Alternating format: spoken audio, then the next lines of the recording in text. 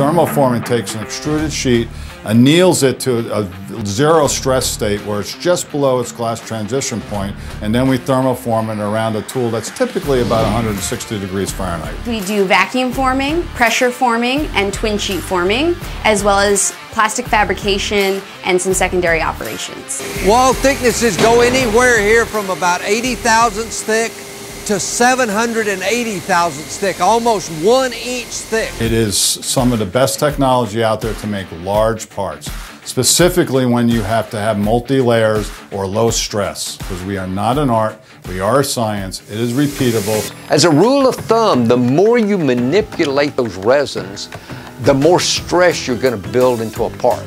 Thermoforming is fairly low pressure.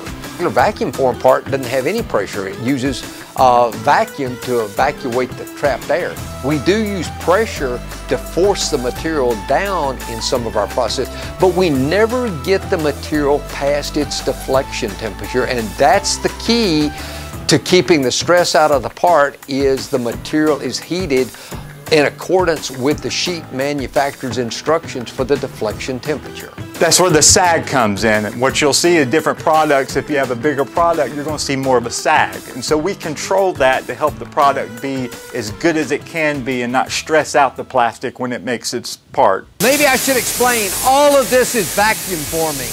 All of the material is heated and then vacuum evacuates the trapped air. In some operations like this, we use a female mold and we pressure form it. Pressure forming is the science of adding 120 pounds of compressed air to force this smooth material into this tool to pick up this pressure and this texture. Any texture that you could use on an injection mold, you could have on this pressure form part. This is the front of a medical ice machine. It was made out of metal and we converted to plastic because of weight and cost. And what you see is the detail formed by the tool. Look at all this detail on this part. This is all formed in. This is on the tool side of the part. Now, we started with this sheet here, this smooth material, and this is what it created because of a textured tool. Here at C&K Plastics, we're a manufacturer of all size parts, from small to large, vacuum forming, pressure forming, and twin sheet forming. We are ISO 9001 and 2015.